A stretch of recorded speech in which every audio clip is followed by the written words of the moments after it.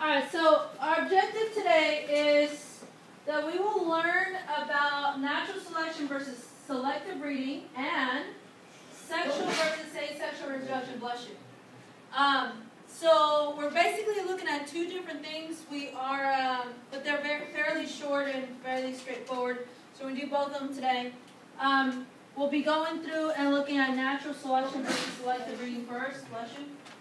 The essential question, so by the end of this period, you should be able to answer what are the differences and similarities between natural selection and selective breeding.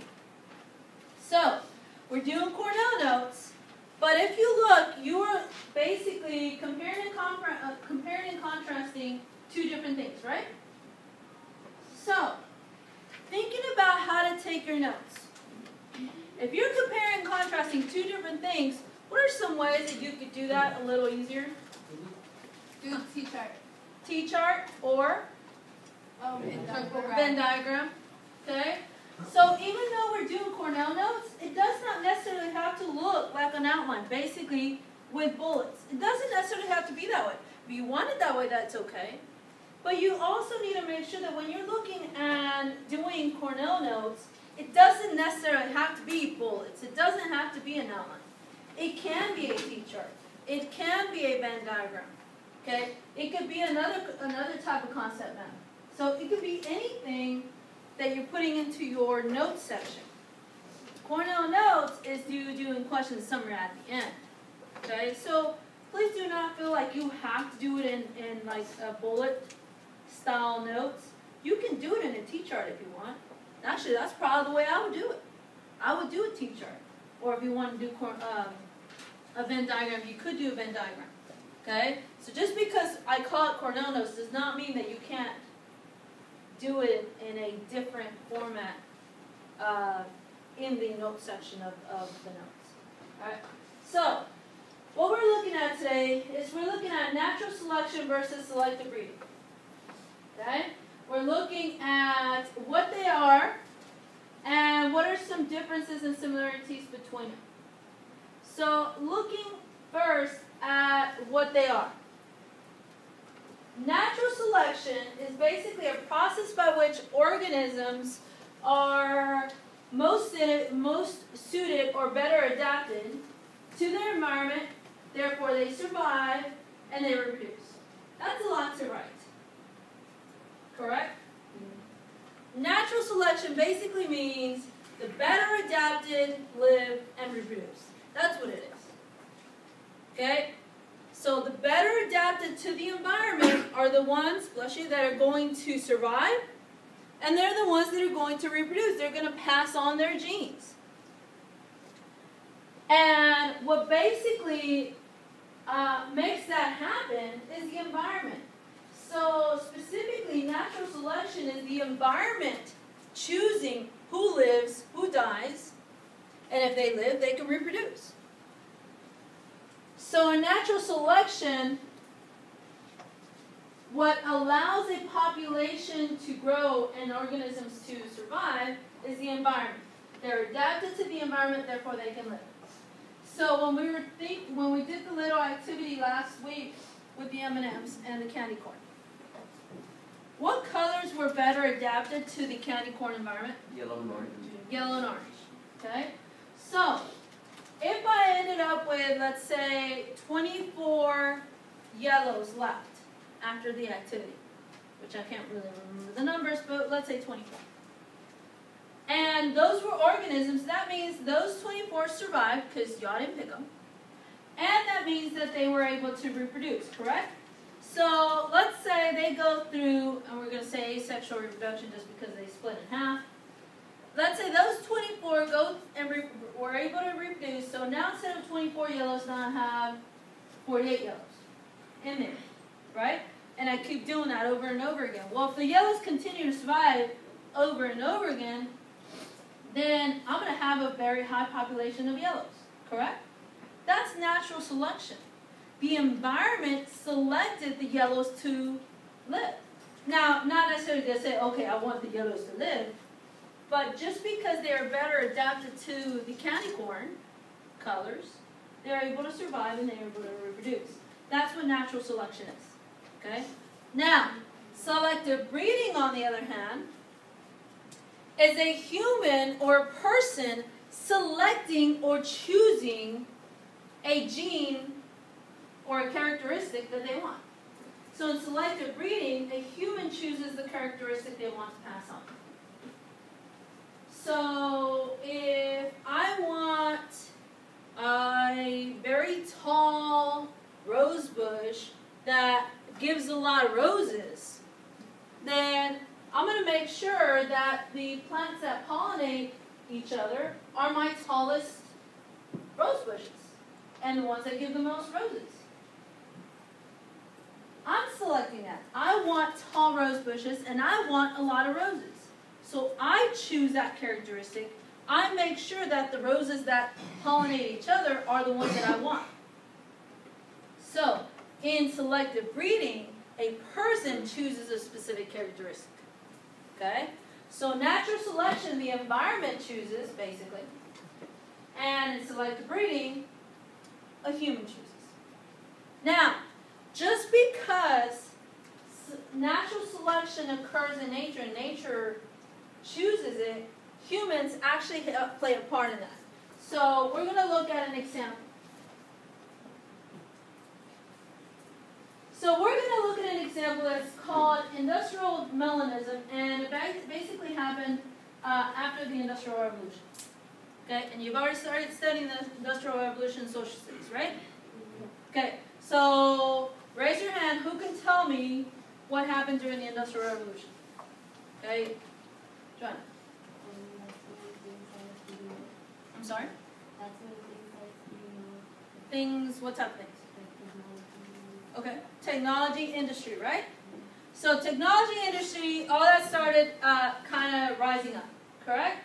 Now, you're studying Industrial Revolution, specifically what part of the world did the Industrial Revolution begin? Sydney. In the north. North where? America? Specifics. Oh, wait, no. Not America. Like in what's the question again? Where did Industrial Revolution begin? It began in England. England. Very good. So basically, all these factors started rising up in England, correct? Now, before the Industrial Revolution, the environment of England was very wooded. There's a lot of trees, okay? And those trees had these lichens on them. Lichens are like, they're almost like fungus, but they're a different type of organism.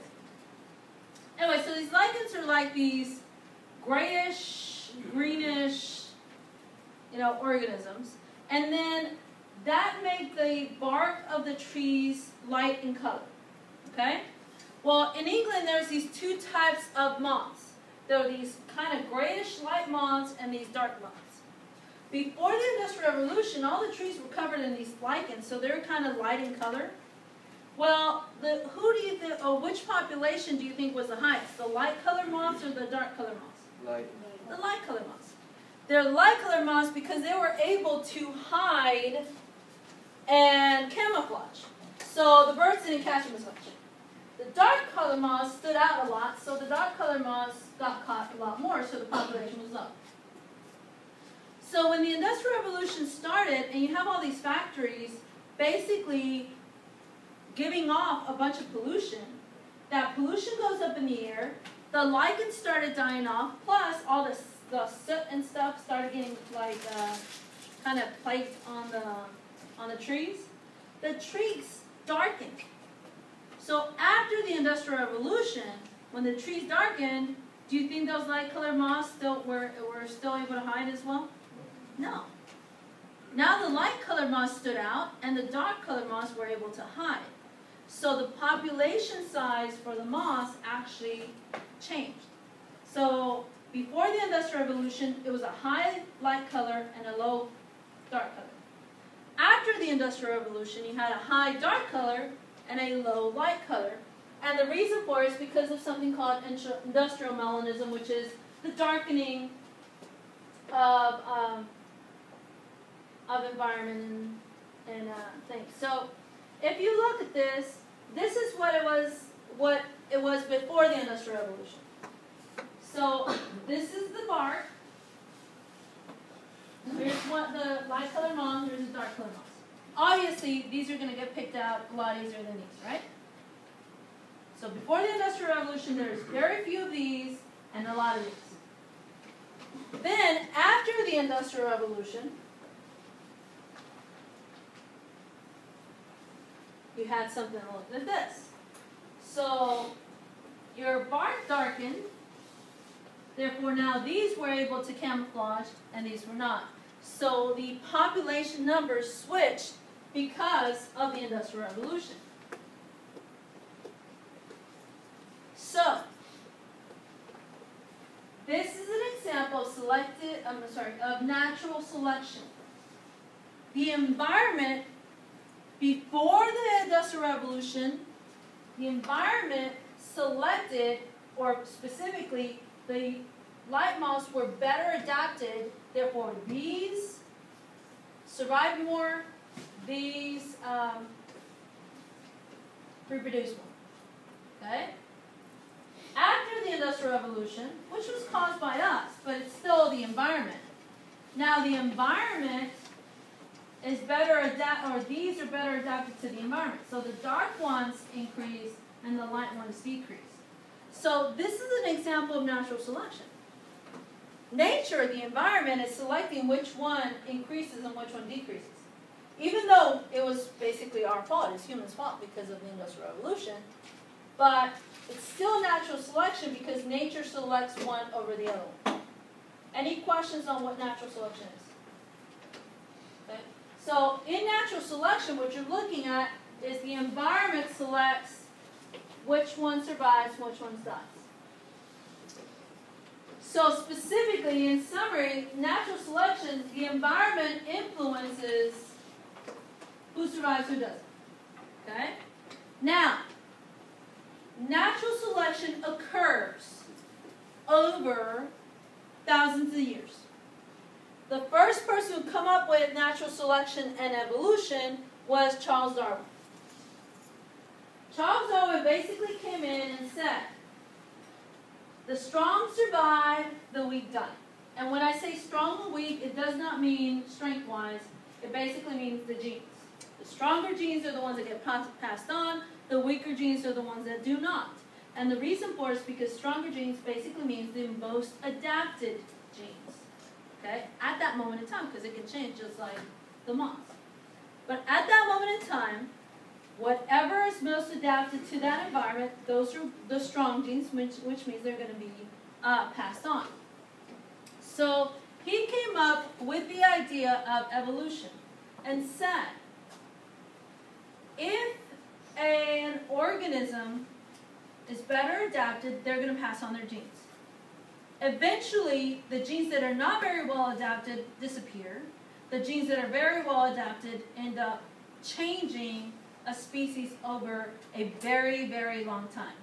Like thousands and thousands and thousands of years. Okay? So he did this by looking at finches. So if you look at this picture, it shows basically these different birds, and these birds on the outside came from this middle bird in the middle. And he did this by looking at and studying finches or birds on the Galapagos Islands. Basically, he went to Galapagos Islands, and it's just basically a bunch of little bitty islands right here off of South America. And he came up with the theory of evolution. He said that by looking at these different birds, he realized that all of these birds came from one bird, one specific bird. Okay, they all started off as one type. But because some of these birds had to move to different islands, and the different islands had different food sources, because some of these birds had to compete within the same island, the birds eventually adapted and evolved to what they are today. So now some of the birds eat only insects. Some of the birds eat type of nuts. Some of the birds have to burrow to find their food. Some of the birds might eat honey. So because they had to compete, or they moved, their beaks over time changed to what they are now. Now, they're all different species, but they all came from one. So they have changed so much that now if they try to mate, they don't, because they're different species. But they all came from one because of the fact that they had to adapt to the environment.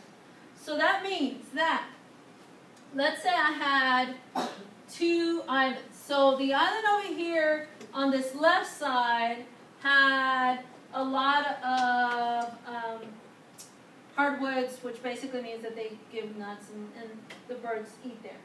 Well, the ones that can eat there are the ones that have very hard beaks that can break through the nuts, right? Well, if they don't have hard beaks and they can't break through that, are they going to be able to eat? So they're going to die, right? And this other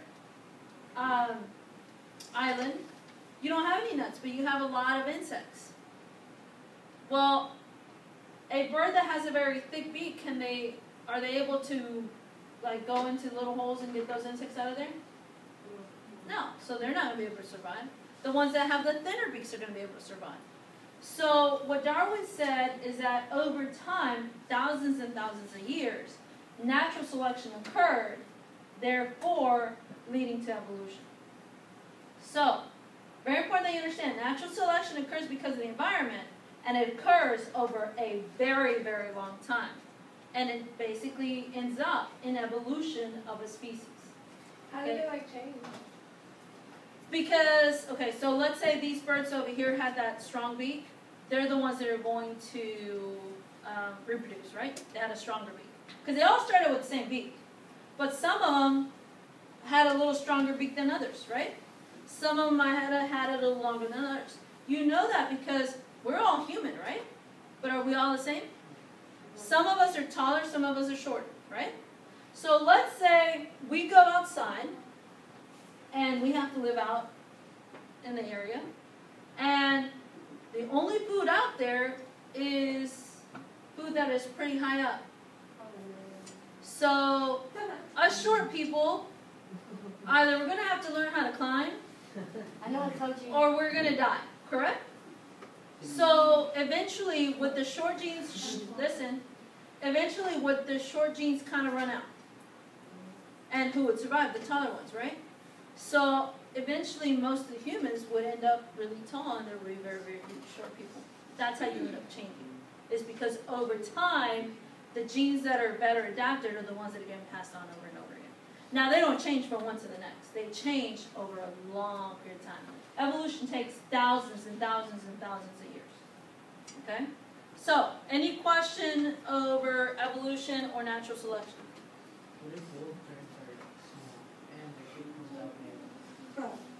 We're going to get to that when we get to human body because it's a little bit different. What you need to realize is that genes aren't just, you have a tall gene, you're going to be tall, it doesn't matter. Your diet has something to do with it, your amount of exercise has something to do with it. So other things play a role into it. But right now, if we just look at just genes overall, then the likelihood of you being tall is very, very small whenever your parents are short. But because the environment also plays a role into it, then that kind of changes things.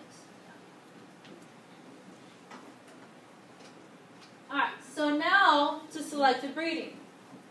In selective breeding, humans influence what occurs to the gene. So in natural selection, it was what? The environment. Very good. In natural selection, it was the environment. In selective breeding, it's humans. We choose what we want. Okay? We choose if we want chickens that basically can lay 2, 3, 4 eggs a day. We choose chickens that give us large eggs or brown eggs. Okay? We choose cows that give us a lot of milk. We choose cows that are really, really big so we can have more hamburgers. out of one cow. All right? So we choose the things that we want. Plants, same thing. So when it comes to selective breeding, we choose the characteristics we're looking for, and that's what we breed and end up getting. So if we look at dogs, everybody in here knows that there's like a whole bunch of different breeds of dogs, right? So we choose what we want to look for. People that are like dog breeders, they basically look for a trait. Like for example, people that take their dogs to like the dog shows and stuff, they look for dogs that have really, really shiny coats because that's one of the categories or whatever, you know, their coat. So they look for the ones that have very shiny coats, very long coats, things like that. So they look for dogs with those characteristics, and those are the dogs they mate because they want shiny, dark coats. All right? They also breed for purity. Like, for example, if you go and you buy a dog and it's a purebred dog, meaning they have papers that say they're purebred, and if that paper is like fake, you can go to jail for that because you're basically falsifying information. So they have papers. These dogs have papers that say they're pure, meaning that they're not. There's nothing in their blood that is not that specific dog.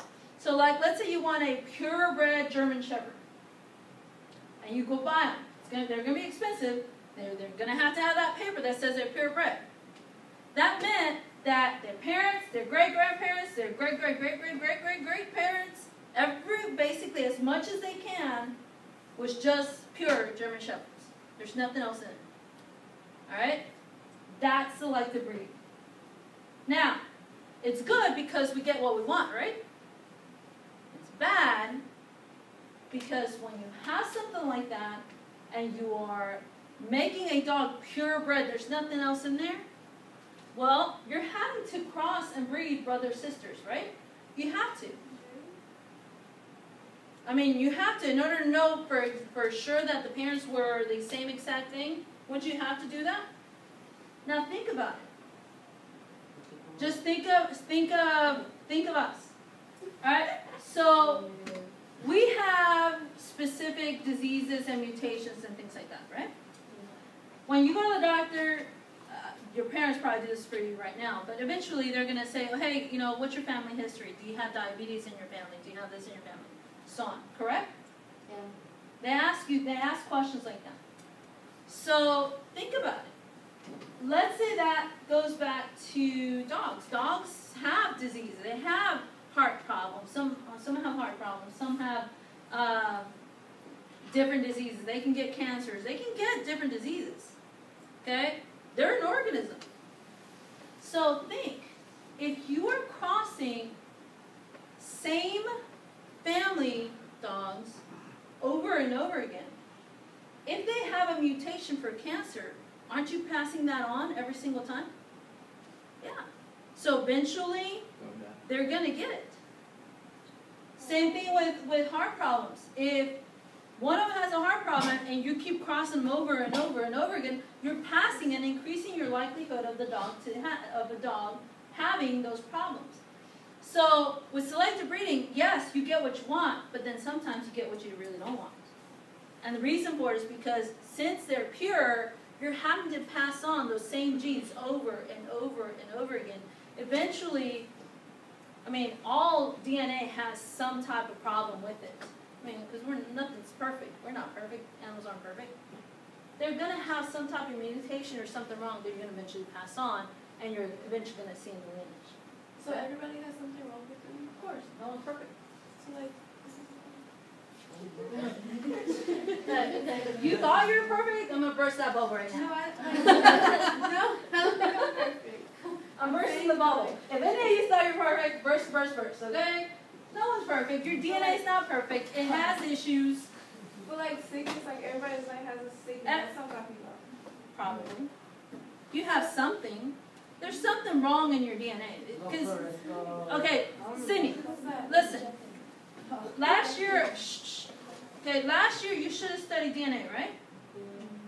Okay, hopefully they taught to you. Pardon this interruption. But at this time, we've come to the end of our 4-hour told you testing that period. DNA is this To our long, teachers, long, if you'd long like test strand of materials all at this these time, different codes please and all remember these all different test proteins. booklets And they need to have to returned to the be appropriate paired up ELA teacher. exactly the way they All should in order for need to be things to returned work to the front correctly. office for scanning. Think about If it. you had any absent students It's today, millions if you and could put those millions and Scantrons with millions those of test codes in there. booklets and deliver those to Mr. Meyer, he'll take care of getting those Think. retested later this week. Why would it be So possible at for this time, if you millions can and make millions sure of you codes get those test to be booklets to the divided proper teacher. and copied, divided and copied, divided and copied, divided and In copied, about millions 1 and minute, millions the of bell will times ring divided, and we can and send our they're not students being off there? to lunch. Does it make sense? There it is. I mean, think about it. So 7:30 may Is go to there lunch, likely and then we'll go to 5th a and 6th high period as likelihood regular. Thank you.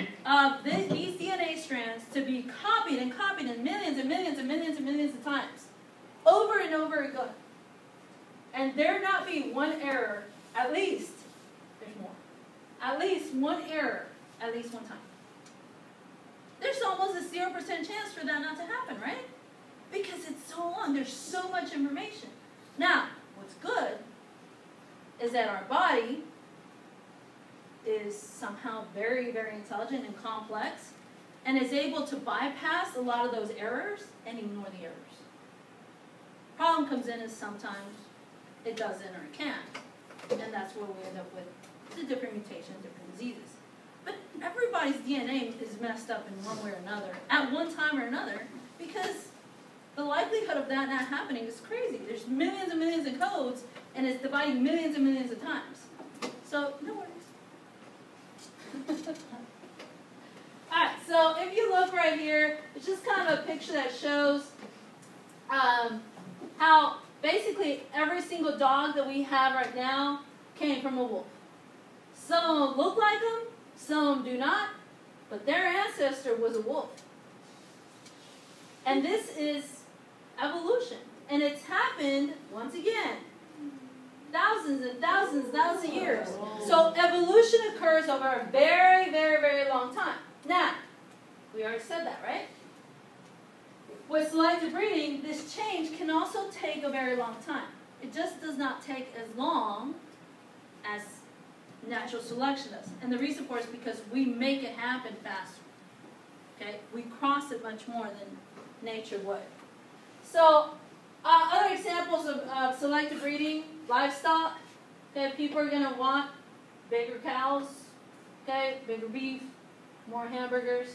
I mean, same thing with vegetables, fruit. If you look at this, we know what corn looks like, right? Everybody knows that that's corn. But corn started like that. This is what corn used to look like. Oh, really? Yes. Now, how did it evolve from here to here? It's because a little bit natural, but much more selective. In which crossing, obviously, bigger husk of corn, and crossing bigger husk of corn, and crossing bigger husk of corn, eventually leads to what we have now. Okay, so once again, this is evolution. So, be it selective breeding or natural selection, will eventually evolve a species. The difference is that in natural selection, it takes a lot. It both take a long time, but natural selection takes longer than selective breeding. Apples, same thing. So, our essential question was, what are the differences and similarities between natural selection and selective breeding? So what are some similarities between both of them? What do they both do or have in common? They both change. Very good. Okay? They both change. You have a change in natural selection. You have a change in selective breeding. So they both change. Now what's the difference in that change? Sid. For natural is when the environment chooses, like, whoever's most adapted, those are who lives, and not to, like, reproduces and stuff. But then for, like, selective, humans choose, like, whatever trait that they want, that's, like, best or whatever. And then they, like, reproduce them in the natural way. Okay, very good. All right, so similarity, they both change, right? selection, the environment's basically choosing. In selective breeding, is a human choosing. All right. What else is different between the change of one or the other one? Ersie, what do you think? Because remember, they both lead into evolution. They both lead in change, but what was another difference other than nature selects it, human selects it? What about time difference? Okay, which one takes longer than the other one?